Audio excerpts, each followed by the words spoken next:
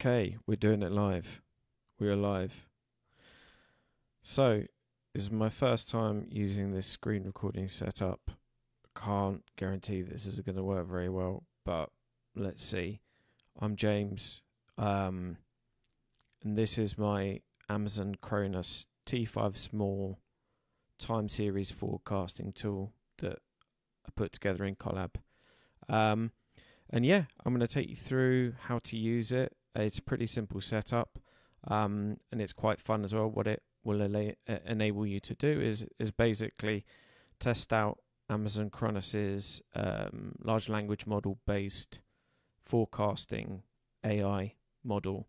And yeah, you can test this on a relatively simple data set to kind of see like how it performs, and perhaps doing things like forecasting sales performance for you, maybe forecasting budget pacing, whatever you might want to forecast. So yeah, I've put this together in a Google Colab, and I've tried to make it as simple as possible to use, and also like implemented like a few things in there, some widgets and UX buttons and drop downs and stuff to kind of make it as easy as possible to get used to. So first up, there's more information about this model on Hugging Face, and there's also a GitHub page for it as well. And basically, this is a model that Amazon made available that enables you to do forecasting. And as per the description, Chronos is a family of pre-trained time series forecasting models based on large language model architectures. So this is kind of different from machine learning type forecasting, time series forecasting stuff you might have seen in the past. And yeah, this is a model they put together. They use a lot of training data, which have enabled them to basically build a model which can kind of do some predictive work for you. And it works on a zero-shot basis as well, which means you can just kind of load it against some data and see how it performs. There's various grades of this available. I'm just using the small model because it's kind of what I got started with and what I managed to get working in this Colab notebook. And I've actually seen some quite fun, interesting and quite impressive results with it as well. So anyway, I put some more information in there as well. There's also a link to my LinkedIn if you want to connect with me and you find this tool useful. And yeah, I'm going to take you through it. It's a little bit of AI generated artwork. I kind of like, anyway, well, I'm not going to talk about that. Cool. So getting into it, things you're going to need a Hugging Face API key, which, you know, I'm not going to go into that. You can figure out how to get that. And for this to work in this notebook, you'll need to save it to your Google Colab Secrets section. So this is where it would go in. These are all the API keys that I've got set up in here. And there you can see I've got my Hugging Face token in there as well. And there's a few instructions as to how you can do that. But basically, just follow the instructions, put your API key in there, and it should work for you very well. Okay, so to start off, what you're going to need to do is hit this play button here, and it's going to install some stuff from GitHub for you as well. I can show what the code output looks like there. It basically does all of this. It takes like a minute or two to run, and it does that. So once you've done that, that kind of does the background setting up and stuff.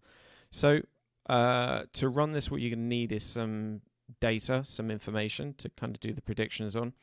And I use two files. I've got a sales CSV file and then an actual CSV file. And basically the sales CSV file has got like some Kaggle data, which has got a series of dates in one column, and then some sales information in another column as well. And what you can use that's like your background information.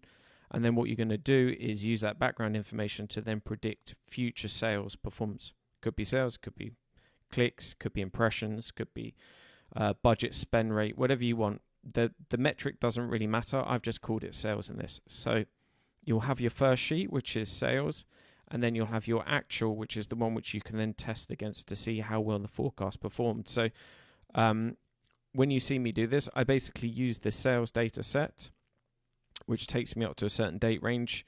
And I actually have the subsequent date range, which I'm seeking to forecast. And what I do is I see how the model forecasts, what results it forecasts, and then I compare that to the actual data that I have as well, which you'll see in there. Anyway, I've tried to make this as simple as possible to help you get set up and going. So what I've done is I've actually made available the datasets I use.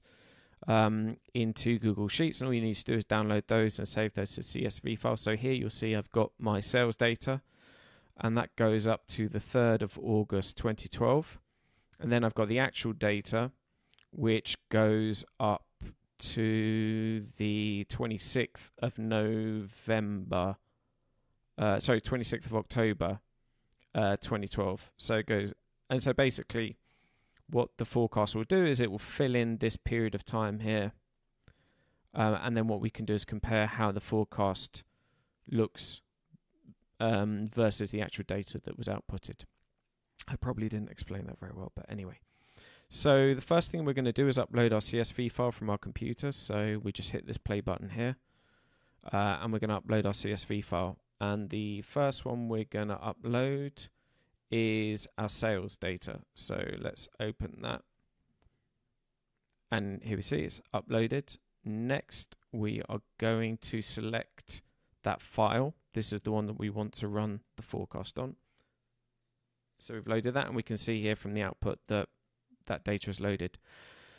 Now what we're going to do is confirm the column names. And I kind of built this in because I figured sometimes people might be uploading CSV files with different column names and things. And basically what you want is you want to select your date column, and then you want to select your sales column. Again, this could be any metric that you want, but effectively, say for example, you're forecasting clicks to a website. You could select your column called clicks, and that would just map to this sales column that got predefined. And what this basically does is it ensures that the model can run correctly. So I select my columns, and it says column selected, and then we're good to go. So generate forecast and CSV file. Okay, so what we're going to do here is I'll run this piece of code here, and what this does is I've built in some flexibility so that it enables us to run forecasts based on like different ranges that we might want to forecast out to. So for example, say you just wanted a forecast that looks at the next 7 days. So you wanted to see like how many sales am I going to make in the next week.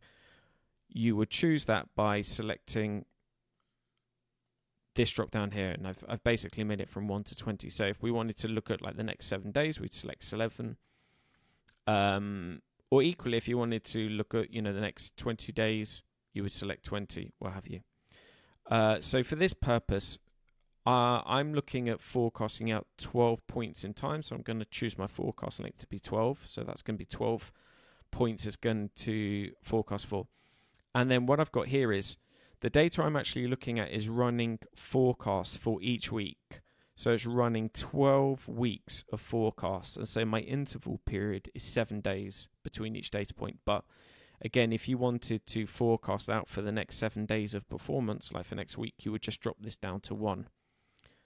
And that will enable you to, so let's say, for example, if we want to run like next week's forecast, we would have 7 days as our forecast length, and the interval between those days being 1 day. But for the purpose of this, we're going to do 12 and 7. So we're looking at 12 weeks worth of forecasting. As you can see, each time I update those, it updates that relative to what we're going to forecast. So now we run the forecast, and it's going to do its thing. And this takes like a little bit of time to run, but we'll just let it get busy. And here you can see also what I've also built in is an automatic download of the sales forecast CSV file that's produced as well. So you can see the data, and you've got all the numbers for the forecast. And then we have this piece of code here, which generates our forecast chart. And here we can see here's our chart that's been predicted. And now this is basically just showing us, based on the historical performance, these blue lines, what is the data forecasting for the next 12 weeks. And here we can see we've got 3 lines. We've got a low forecast, a medium forecast, and then a high forecast as well. And generally what I see, like from the performance of these models, is that the medium forecast is the most accurate. And if you didn't have a data set to compare this to compare the actual accuracy of this output, you could just take this and you could say to yourself, all right, based on this analysis or based on this forecast, this is what I might hit in the coming week, and you could probably use that as a basis to make some assumptions. Not saying you necessarily do, but you could do. Now we come to the interesting part, which is where we actually get to compare the performance of the Chronos model's forecast versus the actual data. So I've also built this in. So what we're going to do now is we're going to upload our actual data. So for that same period, so we're going to open that up, load it, and here we can see that's loaded in. We're going, just like we did before, we're going to select our column names. So that's the actual CSV file that we want to do. So we're going to load that file. And then we're going to choose our date and our sales column. And we've selected those columns.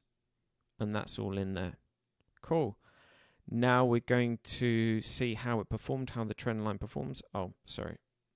Select columns. Okay, there I've selected those columns in. And let's run that again. Okay, cool. And here we go.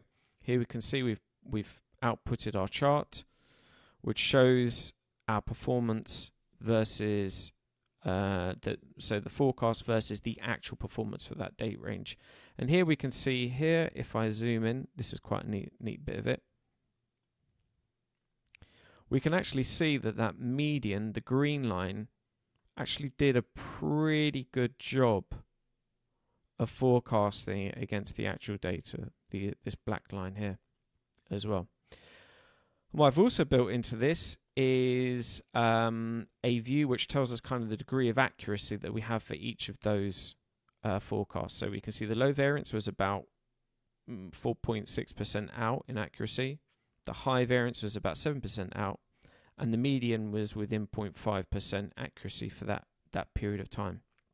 So actually, based on this test data set, we can see that the Amazon Chronos model actually performed pretty nicely, giving us that 0.5% accuracy.